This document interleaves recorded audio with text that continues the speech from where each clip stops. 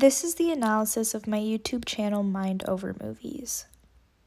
What I learned is that people had the most intense reaction to the jump scare during The Conjuring 2. People had the least intense reaction to Singing in the Rain, most likely because it was the longest and least active clip.